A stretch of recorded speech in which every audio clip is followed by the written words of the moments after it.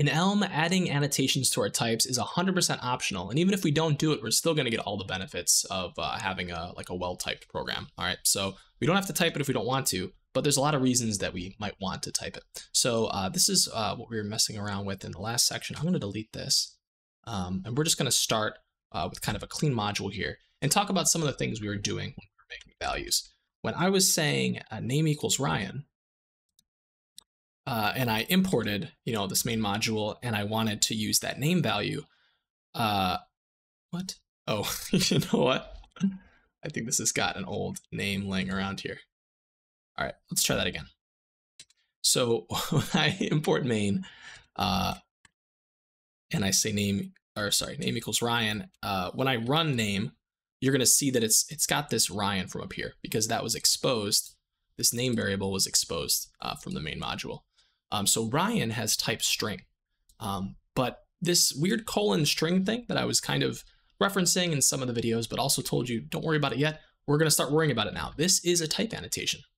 So what I can do, Elm, is I can use these type annotations to tell Elm, hey, I expect name to be this certain data type. And so what that means is if I do 1, 2, 3, I'm going to get a compiler error letting me know that something's wrong, something's not matching. So if I say name's a string and then I return a number, Elm's gonna catch that for me, and it's gonna make sure that I take care of that. So here it's even suggesting maybe you should use this built-in string.forInt function, and that'll give you a string. 1, 2, 3 is kind of a crazy name, but if I import that, sure enough, it does take that integer and convert it to a string. So we can use annotations to help make sense of our code. For literal values like this, where it's just something like Ryan, the string isn't that helpful because you can tell just by looking at it it's a string. But when you have confusing things like add AB equals A plus B, it can be helpful to just add what types you expect to come in and come out. So let's start with double here. Let's do double a number. That's going to be the number times 2. So I'm doing this on 2 lines here. That's generally what you're going to see with Elm code in the wild. But what I'm doing with this is I'm saying double is going to take in an int and it's going to return an int. So when we annotate functions, we use arrows to separate arguments from the outputs. And if we have multiple, let me actually move this into our math module. And let's add some annotations on some of these functions. So add is the name of the function. I'm going to use a colon to say I'm about to describe the type. And I'm going to say it's going to take in an int, it's going to take in another int, and then it's going to return an int. So in a lot of languages, you might be used to doing something like this. You're saying, my arguments are over here, and then there's an arrow, and my output is here. But we learned in the advanced, when we were talking about how functions work in Elm, it's okay to just provide an int and return a function that's waiting for that next int. So that's an important distinction here. We're going to use arrows to separate inputs, just like we use arrows to separate an input from an output. So what would be the annotation for subtract? It would be the exact same thing. So what that means is if I try to type in foo, it's not going to work, okay? So if I tell people that are using this math module, hey, when you use subtract, you give me an int and you give me another int, and then I'm going to return an int, Elm is going to make sure that I'm actually returning an int, okay? It's not going to make sure that the program works right, but it is going to make sure that the shape of the data that I promised would come back is always going to come back. And there's no way to change that. There's no way to break it. In some languages, you have an any keyword, or you can say don't check the types. Elm doesn't have that. So you can always rely on every single function, every single value, everything in your program is going to return the thing that it promises, no exceptions. And it's all possible with these optional type annotations.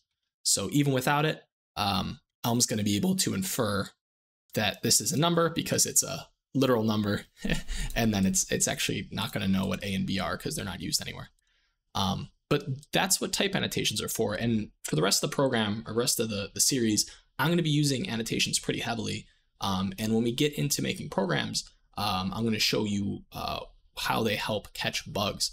When you leave off annotations, Elm has to kind of guess about which part of your program was the assumption that went wrong. So I always add these annotations everywhere. So that's annotating values. That's annotating functions. Let's talk about annotating type variables, right? So let's hop over maybe to main, and I'm gonna import colors, exposing color, and I have a list of colors that I want to keep track of. When I have a list, remember how it can be a list of ints or a list of strings, or it can be a list of, like, something else. Sometimes people use a to represent this. You can use any lowercase variable here. But if I'm annotating, let's say numbers. If I'm annotating a list, Elm is going to make sure that I'm dealing with, the right annotations. So if this is a list of floats, what we're going to see is an error message like this. Let's import this so we can see it in full color in the terminal here. So what's wrong with the code that we wrote on lines 8 through 10 here? Well, Elm is saying that we have a type mismatch.